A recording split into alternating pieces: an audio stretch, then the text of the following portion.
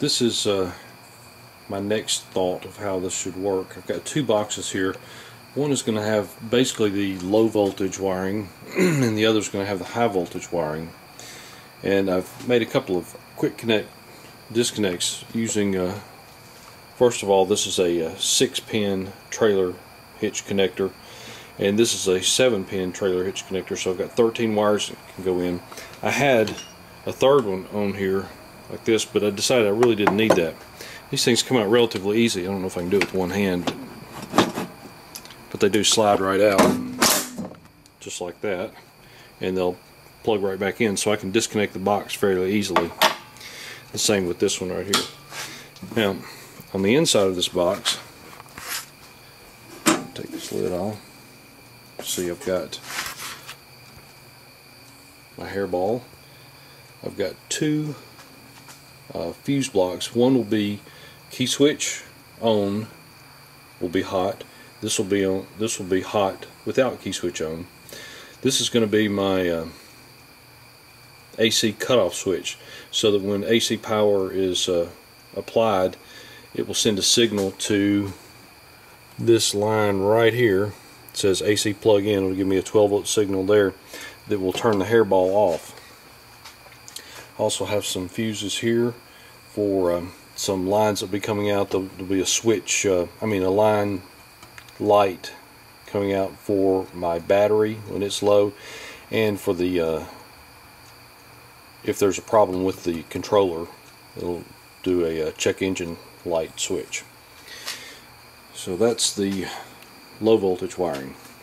And the reason I've separated this is if you look in the Zilla manual, it actually recommends that you have a foot space in between your high voltage and low voltage. So over here, this will be my high voltage.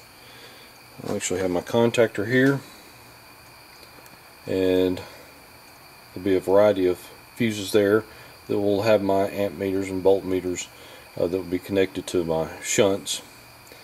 And I've got one shunt here.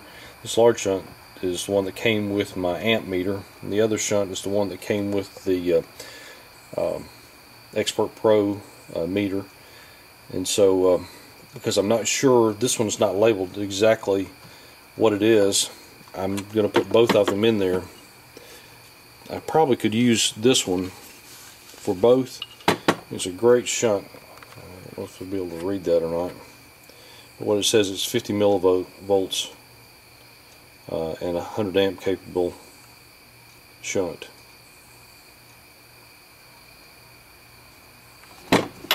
So this is going to be my setup.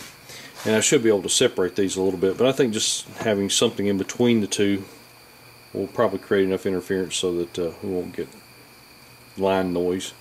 At least I'm hoping so. Okay, that's my boxes so far.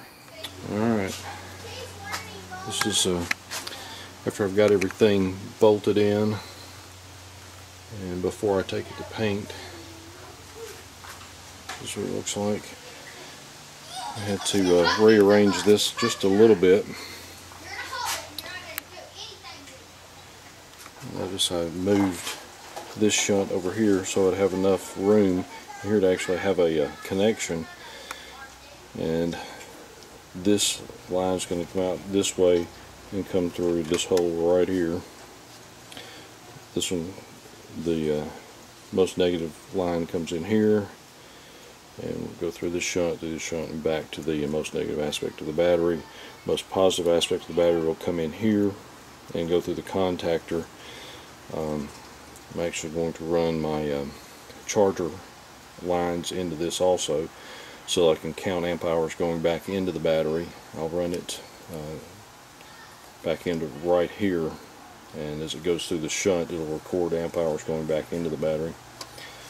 So that's what I've got. I have two small holes here. This will be for my 12-volt lines coming in. This will actually be for the charger lines. I'm sorry, this is actually be the DC to DC converter lines coming out, and this will be for the 12-volt lines to, and the low voltage lines to the shunts.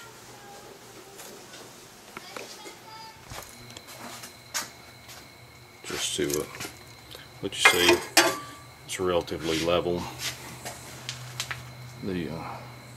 Not that that matters that much, but you just don't want it to look way out of line, out of square.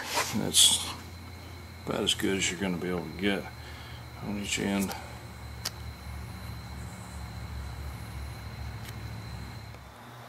Okay, I've installed the condenser unit in the front. It's just temporarily installed. I've also added the fan. This is off of a Chrysler minivan, I believe is where it came from. John found it for me, and it had a little reservoir over here I was going to use for the reservoir for the cooling system for the Zilla. However, I can't fit it in because of the power steering, I mean not the power steering, but the air conditioning return lines. And there's the air conditioning pump. I've gotten that put in. I've built a bracket today for that, and it should line up alright with the end shaft on the motor. And I've built a little platform here. I've got a aluminum plate I'm going to put over the top of this and put all my components on. I just wanted to update as to what I'd done with the front of the car. I'm also going to have a small radiator sitting up here. This is actually a heater core. It came out of a car, junk car. Once again, I don't know what model this came out of. It's just a simple heater core, and we're going to use this to dissipate the heat from the Zilla. And I'll mount that in front of the condenser unit. I've come to a slight impasse in the power steering pump problem. I can turn the ignition on, and I get a positive ignition on signal through this red wire right here to the power steering pump. These two wires are the power wires to the power steering mechanism, and these are the right and left control wires. These are always hot. These are only hot when the logic board tells the power steering motor to turn on.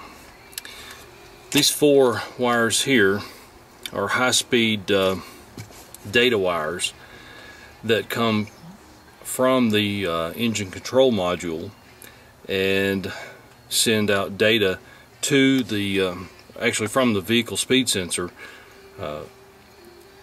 and it sends data to this logic board that's in here, and tells the power steering motor how hard to turn. There are also a series of coils on the inside that can pick up and sense the torque that you're putting on the steering wheel, and that also gives the motor some data to work with. The problem is I can't recreate this data coming through these lines without the engine running. It uses the crankshaft position indicator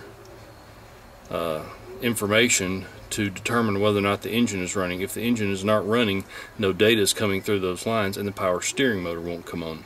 So if anyone has any ideas of how to spoof that data, or any other way to bypass that, so I can let the logic board in here do what it's supposed to be doing, please let me know. Right now I have no idea how to do that. I've thought about finding a reluctor ring and just spinning it with the crankshaft position sensor in place, just simulating the motor turning to see if that would work. But that seems like a long way to go around just to get the power steering to work.